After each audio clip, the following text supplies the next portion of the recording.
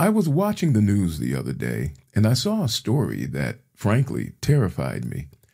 In an attempt to quiet the fears that the news story kindled in my spirit, I reflected back on a passage of Scripture that I had come to appreciate in Leviticus 26:6. I will give peace in the land, and you shall lie down, and none will make you afraid. An unexpected benefit of my quick search for that passage was the discovery that God makes the same point very often in Scripture. I hadn't taken particular notice previously, but my study revealed just how intentional God is about eradicating fear from the lives of his people. Through the 8th century prophet Micah, he asserts, "They shall sit every man under his vine and under his fig tree, and no one shall make them afraid, for the mouth of the Lord has spoken." But it doesn't end there. The words, "none shall make them afraid," appear repeatedly in Jeremiah, in Ezekiel, in Isaiah, and Zephaniah. Reading these words reminded me of the fact that God passionately stands in opposition to that which would introduce fear into the lives of those whom he seeks to lead.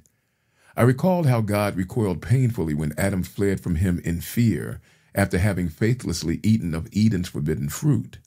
God, who is self-described as being the embodiment of love, simply will not abide a relationship tinged with fear.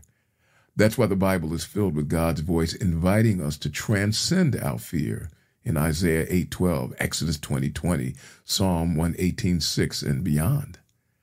As I contemplated how deeply resolved God was to remove fear from our lives and how hard God was working to lead us to a place where we might be able to live unafraid, one of those ubiquitous TV political commercials came on.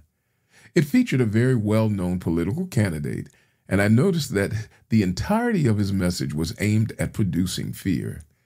It dawned upon me just how fear-based today's politics are, and that led me to ask myself if today's politics are in opposition to the purposes and intentions of the God who wants us to fear not. Worse still, it seemed that some politicians have become masters in this arena. In the forefront is one politician who has said things like, and I quote, "Soon you won't have a country anymore. You're pretty close to not having one. You better hope I get elected," close quote. Even though this candidate is of immigrant stock himself and is married to immigrant women, he continually stokes xenophobic fears with statements like, "Immigrants will walk into your kitchen, they'll cut your throat. Your towns, your cities, your country is being destroyed." When it comes to crime, this candidate paints a picture of a dystopian horrorscape, saying, "You can't walk across the street to get a loaf of bread. You get shot, you get mugged, you get raped." In other words, in direct contradistinction to God's attempt to get us to fear not, this candidate is saying, be afraid, be very afraid. This is where politics bleeds, and the metaphor is intended, into the realm of spiritual concerns. This politician's crusade to stoke the flames of existential terror and fear becomes more than simple campaign rhetoric.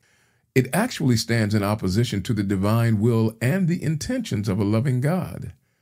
While it is normal and healthy to pay attention to the intermittent stimuli of fear, after all, that rattling in the tall grass could be a venomous snake, a steady diet of fear will actually warp and distort a healthy living perspective.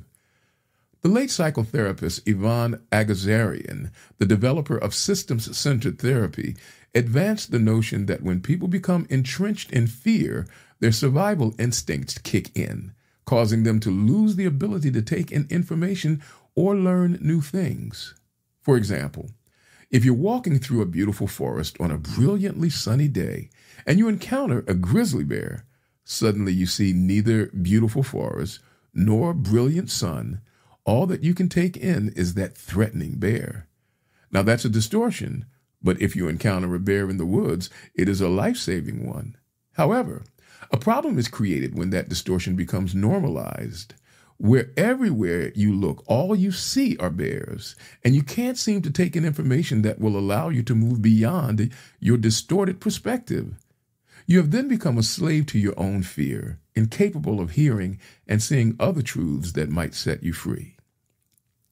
I can see then why God is insistent on freeing us from fear.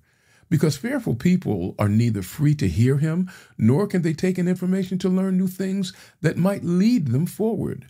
Conversely, I can also see why some leaders would use fear as their primary motivating tool. They want people to narrow their perspectives, and they prefer having followers who will shut out new information that may incline them towards growth and new ideas. It makes those people easier to manage and control. Now, politics are what they are, and we all have the right to make individual choices. But from a spiritual perspective, I believe that we should be inclined to look for civic leadership that appeals to our hopes and aspirations rather than to the baser level of our fears and anxieties. So when a leader continually pushes our fear factor button, we should become wary about that individual's interest in trying to limit our ability to take in new information, and we should consider the possibility that that leader may be trying to narrow our perspectives so that they may better control us. But more importantly, we are called upon to realize that the approach and strategy of that would-be leader is diametrically opposed to the intentions of a loving God who does not want us to have a spirit of fear. We find that in 2 Timothy 1:7. For the sake of our own spiritual health and progress, we have to force ourselves to break free from the siren song of fear and allow ourselves to consider new thoughts and open ourselves to the learning of new things. This election season invites us to shake off the tentacles of the fear merchants and to transcend the specter of fear and terror, both real and imagined, through courageous hope and real faith.